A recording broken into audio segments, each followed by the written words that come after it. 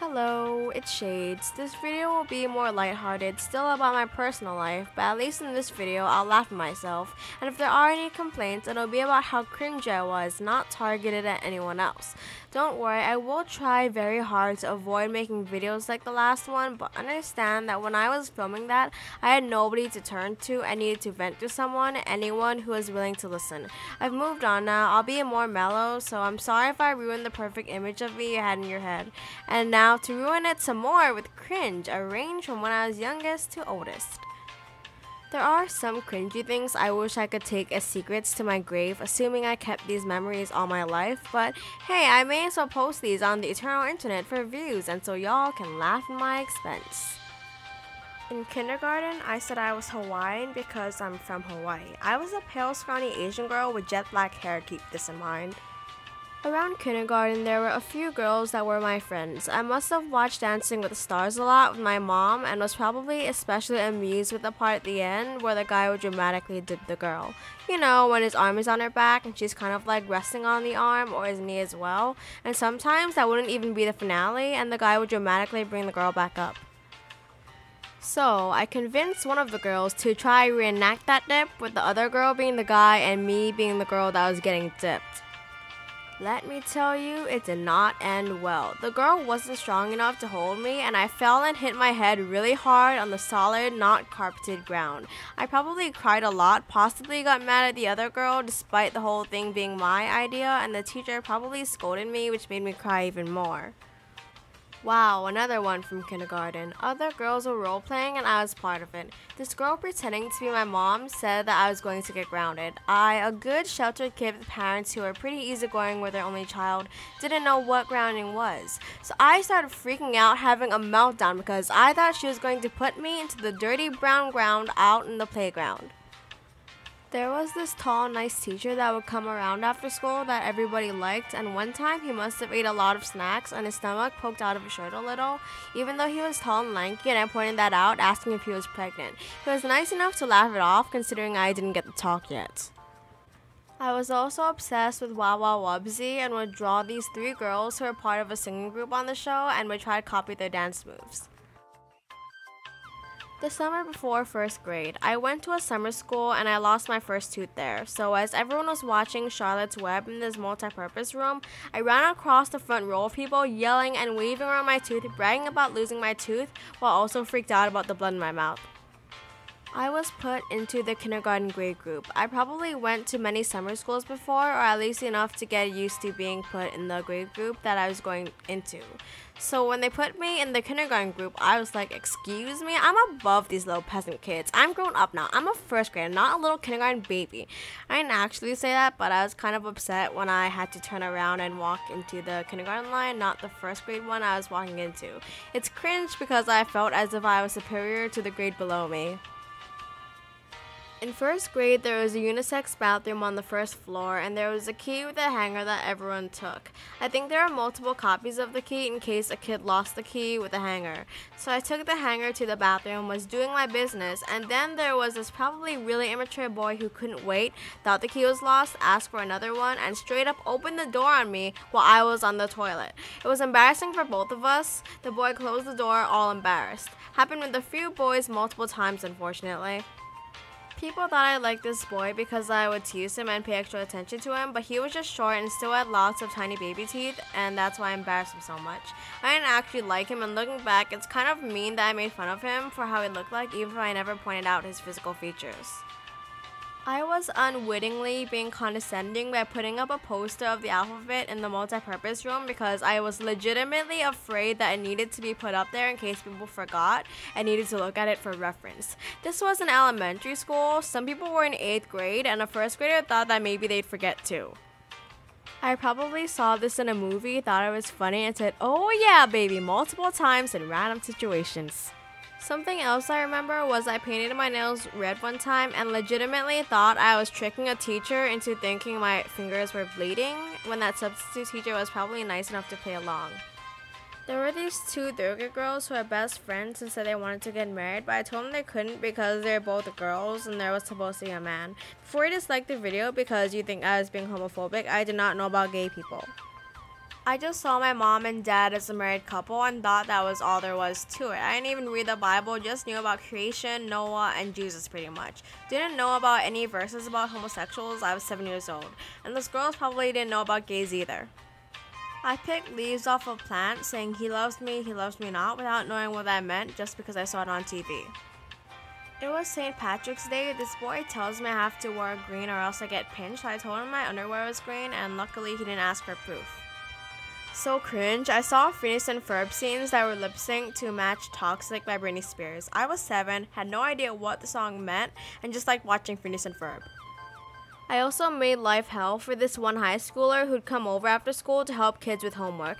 He tried to make me do my homework so I wouldn't have to do any at home, but I thought I was supposed to do it at home because it's called home, not schoolwork.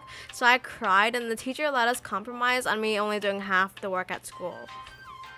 I'd make Bandicam videos of me playing Club Penguin and I'd talk to the camera and get multiple accounts on multiple computers at the same time so I could film a play.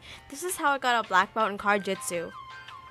2nd grade. Nobody liked the 2nd grade teacher because she was really strict to the point that people thought she was mean. If you didn't get an answer right in class, she'd make you keep trying again until you got it right, even if it was really hard, and she'd make you skip eating lunch, so she starved innocent children. So this girl and I kept messing up an answer in math, and she goes up, I follow, and the teacher congratulates her on a right answer. I see it, copy it down, so the teacher thinks I passed and so I can eat lunch. Nobody knows that was the first and probably only time I cheated, besides that time I'd write answers on the times tables after the timer was done. Cheating is cringy, so don't do it, kids. This teacher was also persistent in getting us to master the monkey bars and other metal playground structures. I kept falling off and sliding into the wood chips, and she kept getting mad. In 3rd grade, I felt my scalp was itchy and was freaking out in the middle of a test because I thought I had lice, and my friend was also joining me. We both scratched our scalps obsessively, freaking out, drawing attention to ourselves, and our nice and not strict teacher actually nicely, without making us cry, told us not to do that. In 4th grade, I got into My Little Pony. I'd watch episodes on YouTube on my computer, listen to music made by bronies like Eurodance with Discord, the monster guy thingy, and would watch these short videos with the same song where it's not off or drop it, and then there'd be lots of MLP dancing and stuff. I'd also see MLP montages to Nightcore versions of You'll Go Far Kid by The Offspring. Real cringe, right? This is why I didn't tell anyone at school about this channel, because then I get made fun of over videos like this. When I was tutored at Sylvan, we were doing word exercises where we were supposed to make words with the letters they gave us, and I said fat. I didn't know what it meant at the time. The teachers laughed and said that wasn't a word there, and I didn't feel like asking, and that was good on my part. I watched lots of YouTube and would show the troll song to my mom and sing it. I also obsessed over other songs like the Awesome Face song, Numa Numa, the Duck song, Peanut Butter Jelly Time, Caramel Dancin', the Neon Cat song, which I actually blasted on my dad's phone at the mall, and the Banana Phone song.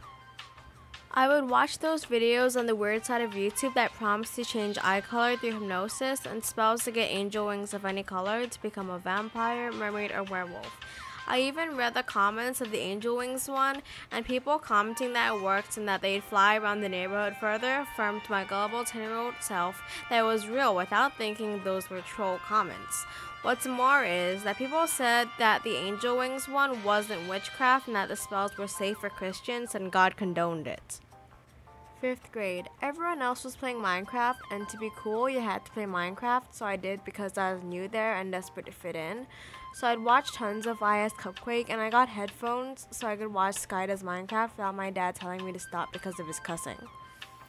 I'd also watch their videos with a guy named TNT or something, lots of cringy Minecraft roleplay videos with Kevin McLeod music, and was afraid of Herobrine. I had my own creative world that I'd sometimes switch to a survival world that I put on peace mode because I didn't want the creepers to destroy my stuff. I was really meticulous. I'd make hidden bases under tree trunks on faraway hills and underwater to store duplicated diamonds, even though the only people that would play were my friends who would visit my house. I had a water well with chests of stone tools and food that were to be bought with iron by working in the fields despite me being the only player. I made a nether-themed hotel after visiting the nether before the portals were around, with rooms of chests featuring stone pickaxes, shovels, and chicken, beds, paintings on obsidian to be like TVs, balconies, and ivory bathtubs. I had petting zoos, rentable 6x6x3 rooms dug into mountains, and a tall mushroom mansion with an underground base, a dog room, a fishing room, bedrooms, and a roof garden. I do all of this while listening to Pandora or iHeartRadio, playing lots of Kids Bop, Kesha, Tyler Cruz, Usher, Rio soundtracks from the movie, Carly Rae Jepsen, Psy, Miranda Cosgrove, iCarly soundtracks, Disney Channel show or movie soundtracks, Nicki Minaj, Selena Gomez and The Scene, Demi Lovato, Miley Cyrus, Hannah Montana, Victorious, and Shake It Up. Speaking of Shake It Up, when my grandpa was over, I was singing Watch Me as he was watching TV. He heard and laughed, and he also laughed when I fell down the stairs and dropped an F-bomb. I'd read creepypastas online and got scared of Bloody Mary. 6th grade, my dad picked me up and I said time to go to the psychologist when others were around. I also got into watching Word Girl. I'd record episodes and I'd look on DeviantArt to see the fan art shipping Toby and Word Girl. Ew. I tried getting lower grades on purpose, but never a C because of my Asian parents, because other kids wouldn't read at school and they played games all the time, so I thought it was cool to not be a nerd with A's, and I bragged that I didn't like reading.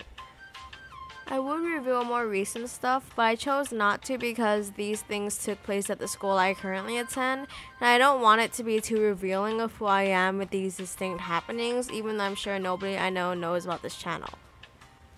Hey guys, thanks for making it to the end of the video and for helping me in these times by contributing a view and increasing my watch time. It's hard to express and sound real, sincere, and touched, but I'm actually really happy that you're supporting me. If you liked my video, then feel free to leave a like, as that would be much appreciated. If you want to see more content like this, you can subscribe with the bell so you know when the next one is coming.